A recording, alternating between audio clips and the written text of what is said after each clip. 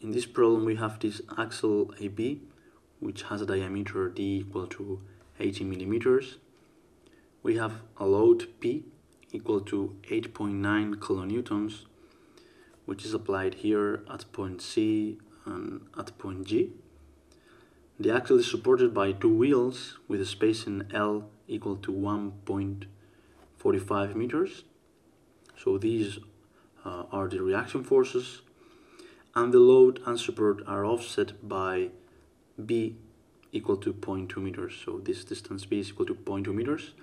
And we have to determine the maximum bending stress in the axle. So we know that the bending stress is equal to the moment times y, the distance from the neutral axis, divided by the moment of inertia.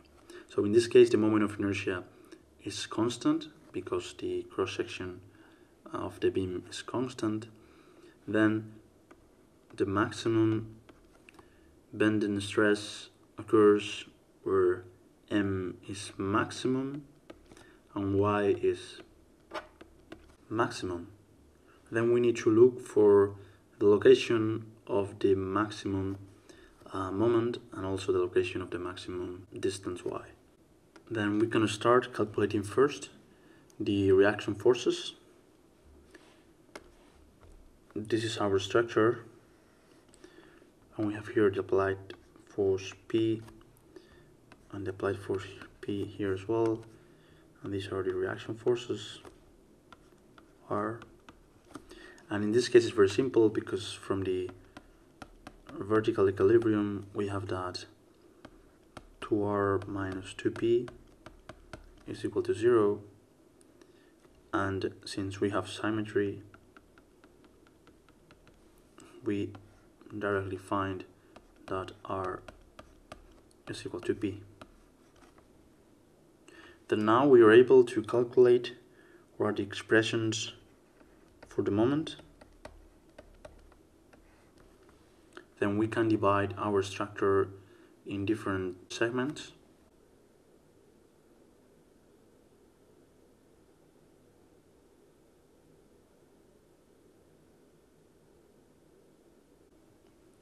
Then we define the section or segment AC, CD, DF, FG, and GB. For section AC we have, as you can see here, we have no moment, then M is equal to 0. For section CD, this force P is creating a moment which is counterclockwise, then the internal reaction moment is clockwise. Then according to our sign convention we have that this is positive, then this force P is creating a moment, internal moment distribution different from this one. So we are creating here a distribution like this, right? So this is negative and it is equal to minus P times X. So we define X from C to the right. Okay. Now for section DF we have the same contribution of this force P minus Px, and now we have the contribution of this reaction force, which is P. In this case this is positive and it is located at x minus 0.2. And this is equal to minus Pb. And for this section Fg we have the same contribution as before, minus Pb, and also the contribution of this force, this reaction force P. So it is positive again, plus P, and the distance from P to any point of this section is equal to x minus L plus B. So this is equal to minus P L plus 2B plus Px. And finally for GB we have again that this is free, we don't have moments, M is equal to 0. We can now draw this moment distribution. From A to C we don't have moment. From C to D we have minus px. So it's a straight line. And the value here at D is PB, minus PB. So here is constant. And of course we know that this beam is symmetric. Then the maximum bending moment is equal to minus PB. This is equal to minus 8.9 to the power of times 10 to the power of 3 times this distance b, 0.2, and this is in newtons meter, so this is equal to minus 1.78 times 10 to the power of 3 newtons meter.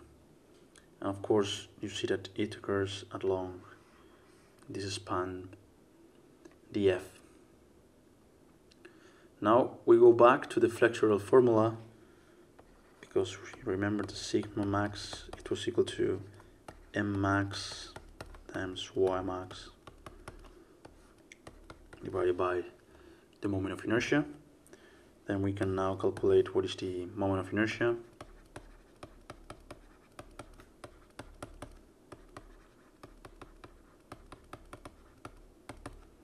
We have a circular section, and we have that the diameter is equal to 18 millimeters. Then we have a standard formula for this. The moment of inertia is equal to pi divided by 64 times d to the power of 4, and this is equal to 2.011 times 10 to the power of -6. Okay, so this is the moment of inertia, and we just need to know what is the y max. So in this case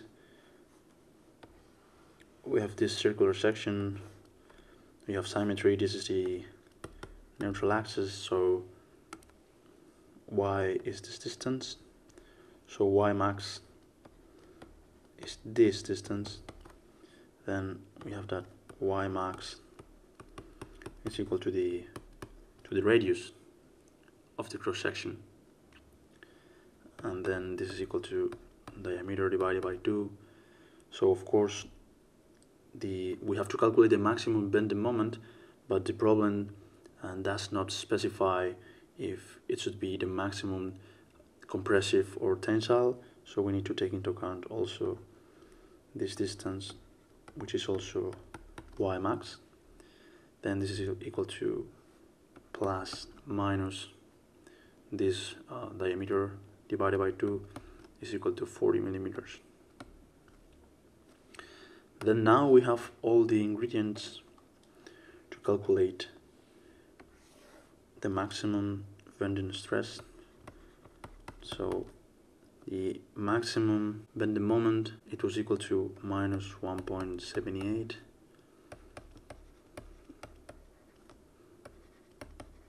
The maximum y is equal to plus minus 40 millimeters, and the moment of inertia it's equal to 2.011 times 10 to the -6.